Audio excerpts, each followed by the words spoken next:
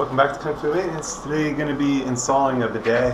With all the toilet paper shortage and whatnot, just seemed like a good time to do this. And I've got a septic system, so also it's going to lessen the burden on the septic system.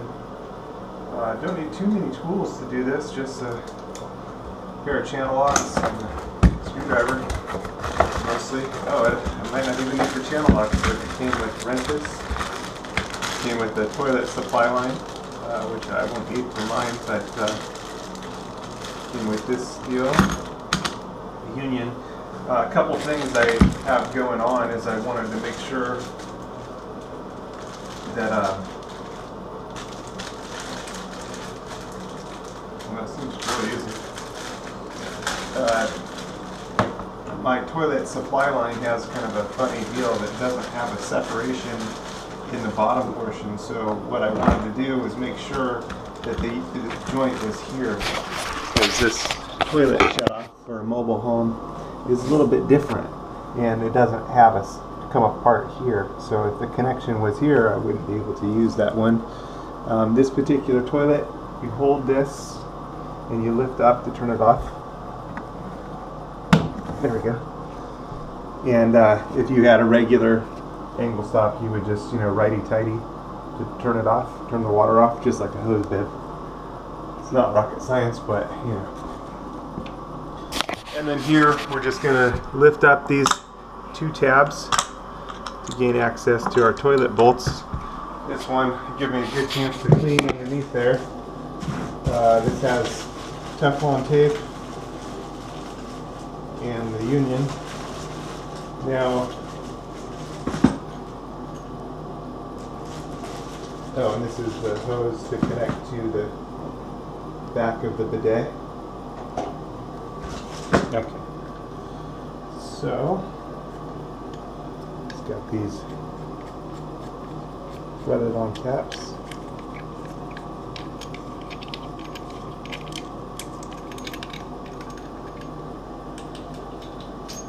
So it looks like this part's going to go to the toilet. This is our old angle stop, and then this will be from the new angle stop. And it looks like Teflon tape. I'm not sure why, because these are all compression fittings. So in theory, the Teflon tape would not be needed. Definitely well packaged here. Everything is nice, and got a manual here and register and get 2 years warranty plus $5 off your next purchase. I actually don't think Teflon tape is needed. This is all compression fittings, so maybe just the one that they're fitting here.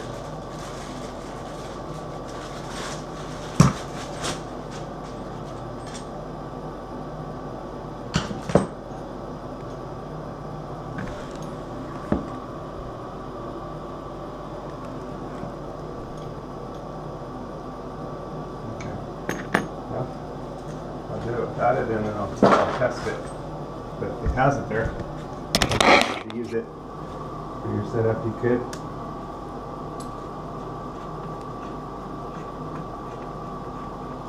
And there's the water supply. They get a tiny bit of water from the supply itself. And I think I'll start with the toilet seat. So I'm just going to hold the bottom nut, untwist it off, and then we'll put the bidet in.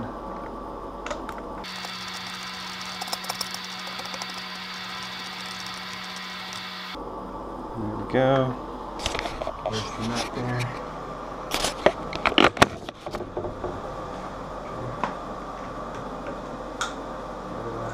Same deal.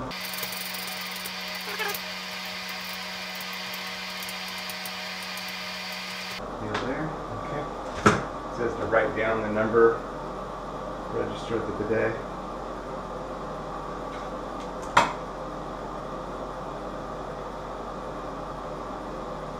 You can just take a quick photo of that or write it down. photos better than my handwriting. Okay.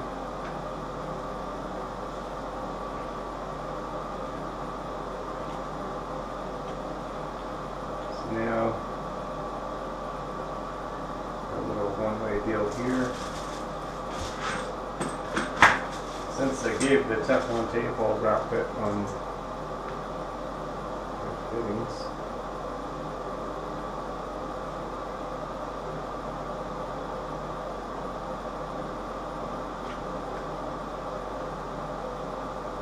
I'm not sure why Teflon tape would really be needed on a compression fitting, but okay.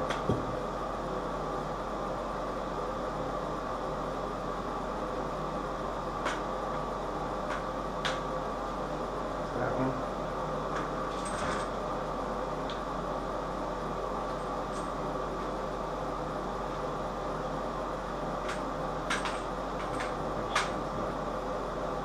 Inside. We need that.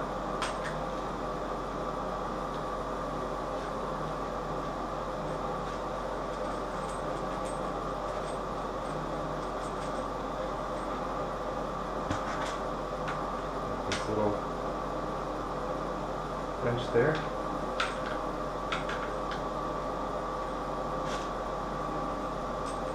There we go.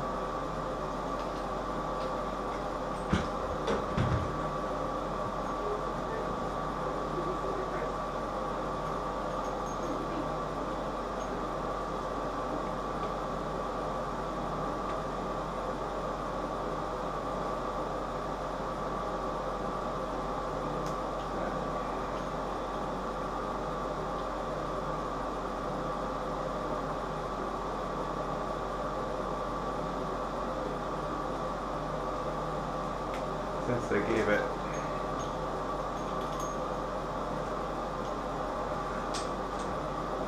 okay, do that part last.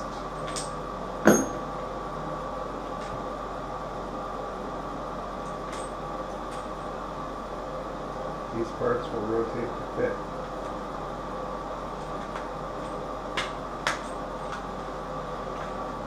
There we go.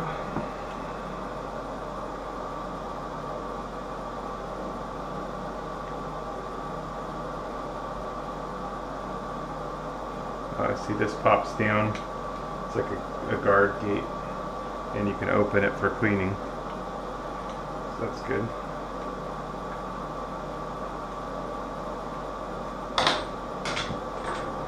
Alright.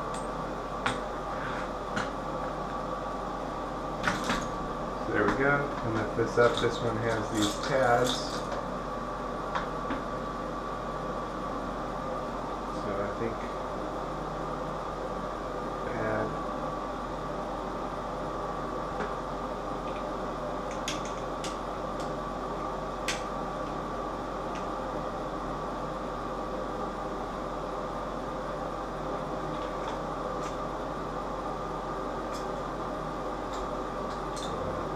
here. Okay. And now the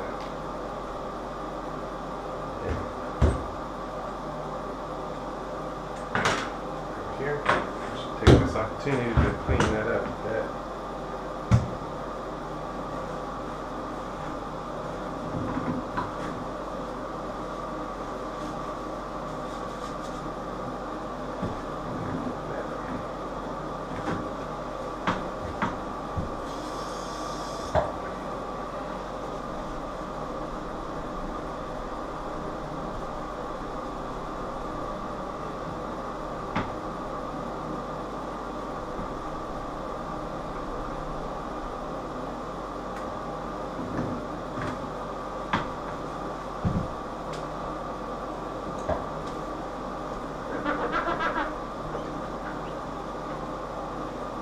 Wear gloves or whatnot wouldn't be a bad idea, but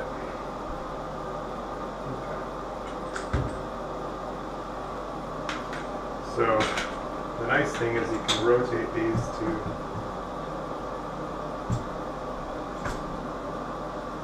make a good seat.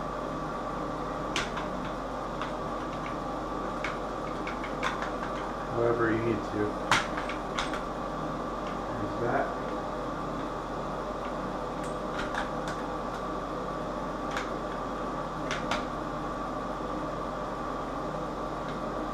This allows for some modification there.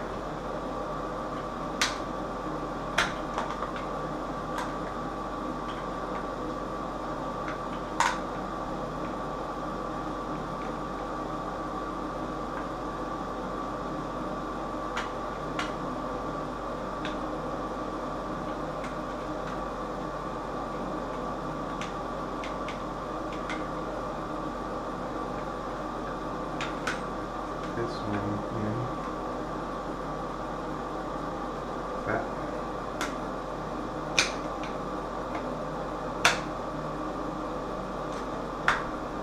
That.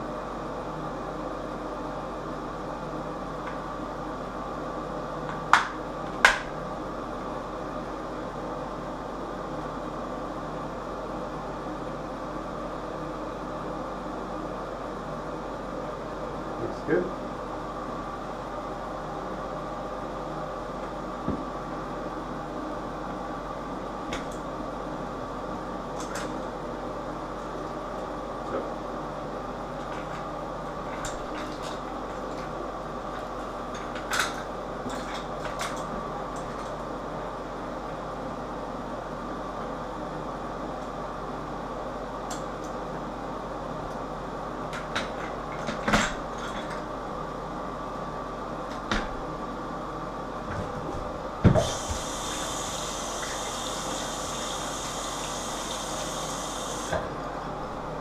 Pad things are a little nasty from my toilet, but that's alright.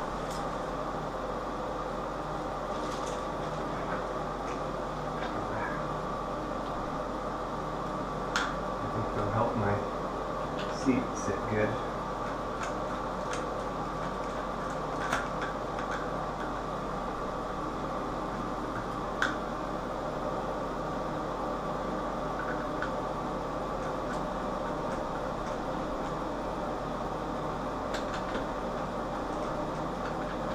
So this is the Glacier Bay dual flush toilet that I'm installing it on. Let's see how well it works.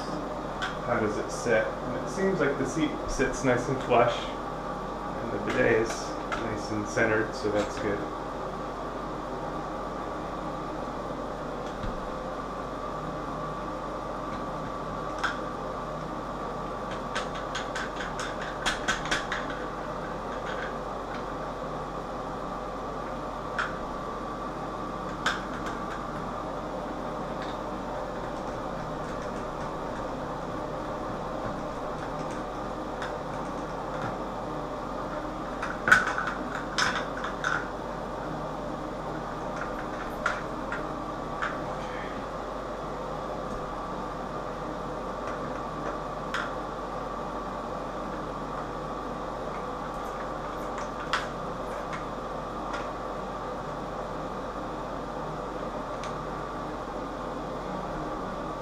Go.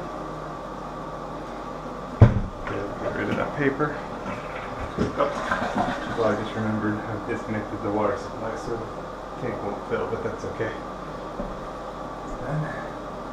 We're all hooked up there. Now is just the water supply, so switch the view here. There we go.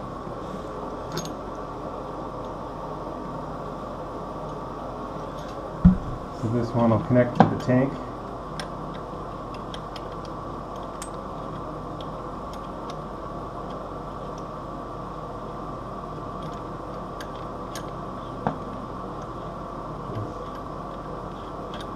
Run it on by hand, make sure nothing's cross-threaded.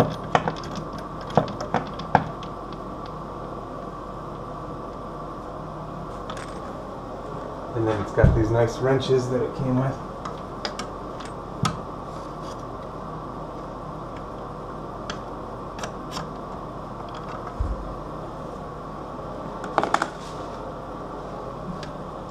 After the install, I found it better to actually orient the supply to face forward instead of facing to the left like I have it here. So I'll show you at the end of the video. I wound up oriented that forward. I just didn't want if someone was following along and installing theirs, it's better to face the supply forward. I'm not familiar with at all.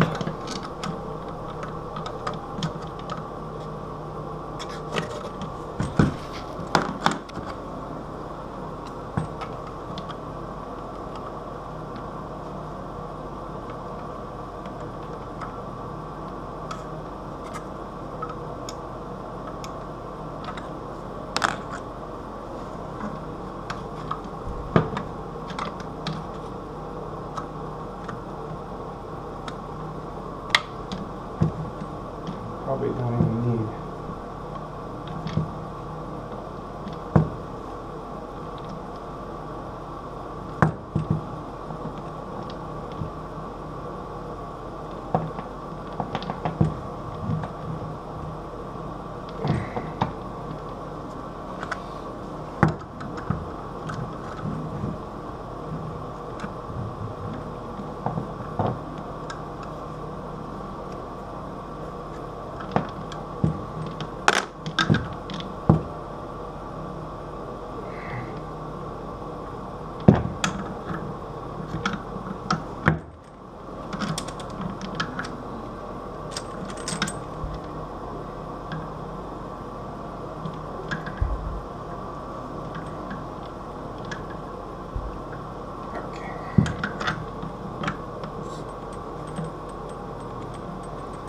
Just gotta make sure you don't get anything cross-threaded.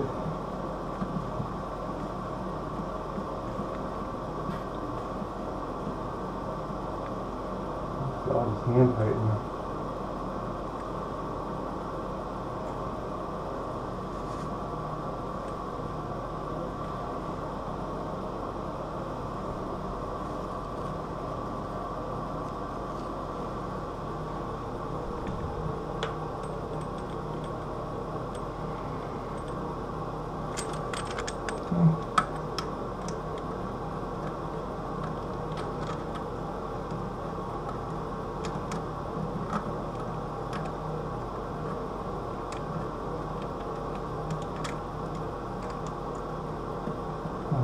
The bidet itself.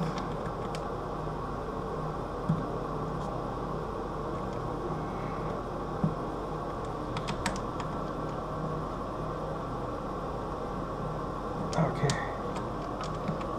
And it's on. And the cable kind of sits out there. Wash, nozzle cleaning. Women setting. Off, low, high. Alright, ready to turn it on. For mine, you just squeeze this back down. There it goes. Fill cycle. Make sure my hand's dry and then feel for any leaks. No leaks. With this, I just push these caps back down. There it is. Now I read the reviews of someone that turned the deal on while they were standing in front of it, and they had a hard time because they needed to turn the water back off. This, you could probably block the water and do that just for fun. But first make sure no leaks, nothing. Everything's tightened down, everything seats real good. It's good. So I'll just block this and hit it. Yep, it sprays up. And you can go higher pressure or lower pressure, but that's it. Alright.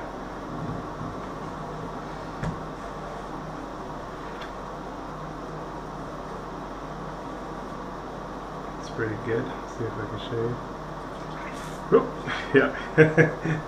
Alright. So obviously only for testing purposes. I'm going to do that. Make sure nothing's leaking with the field test, and nothing is, and it's all set. Bidet is installed. Done deal. And you can reposition it a little if you need to, but not bad. There we go. Done deal. Ready for use. And it doesn't do anything when you flush the toilet. It's only when you turn it on. And of course it's clean water coming from the water supply. It's not water coming from the tank or anything. So there it is. The day is all installed. No leaks. Good to go. Thanks for watching Kung Fu Maintenance. Links are in the description below if you wanted to pick up the bidet. I think it'll save on toilet paper use, especially good if you have a septic system. And this one worked good for a standard seat or an elongated toilet seat. So it's a done deal. Okay, got the cable sticking out here. What we can do is rotate this around. Rotate it the whole time. And make sure there's no leaks. Alright, but that hides the cable a lot better. Yeah, nothing leaking. Good to go. I like that better. Done deal.